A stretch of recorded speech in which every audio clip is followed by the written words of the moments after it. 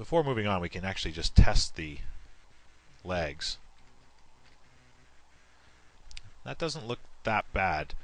We get the nice indentation with his muscle lines here, and with a little bit of smoothing back here, with a bit of an expanded brush, we can blend that back in.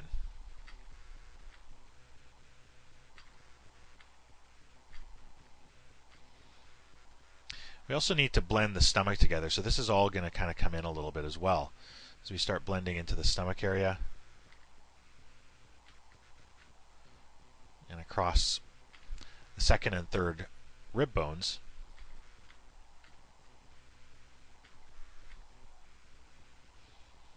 So I'm really trying to blend the results here. Even though these are tightly packed, I want to grab the average of points in the area. This may not be perfect yet. It might take a little bit more time, but I'm just going to add some weight back to this bone. I think I took away too much. But we have other ways of controlling these areas, and that's when we get into the more advanced rig. I probably don't want to use an absolute mode here. I'll go to an add brush, and I'll just slowly add in 10% opacity back to any area I click. So just kind of pull these points up a little bit higher so they don't lose the volume that they had.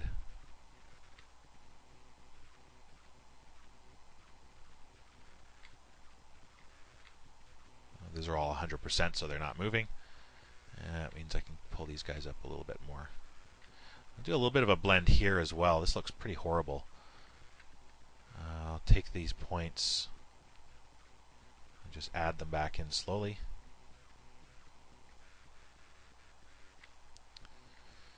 Pull these ones a little bit.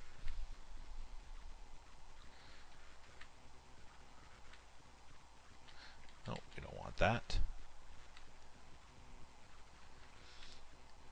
So even when you're smooth painting, you're actually kind of clicking, not so much painting.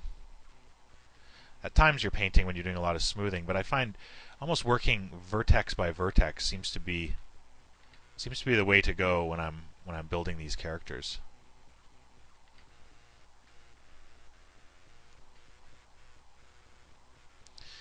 If you really want to get fancy, you can start getting into the weight editor.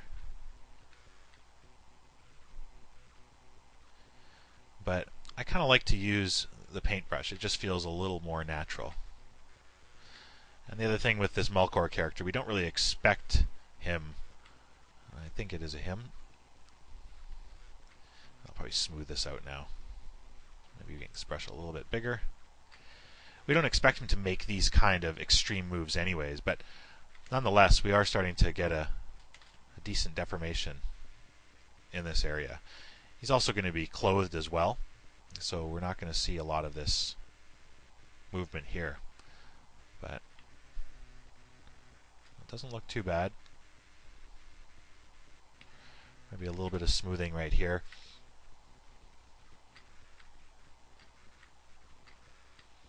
Just try and smooth that area out. I'll just mirror this over to the other side now. Grab the character, mirror weights.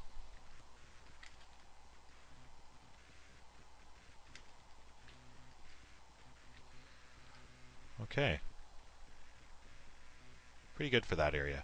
So I think with that we kind of finish off, at least for now, the pelvic region, and we can move on, focus more in the torso area and work our way up through the arms and down into the feet. Let's just get Melkor out of this painful position here. I'm going to jump into the mixer and use that rest pose. So let's move on.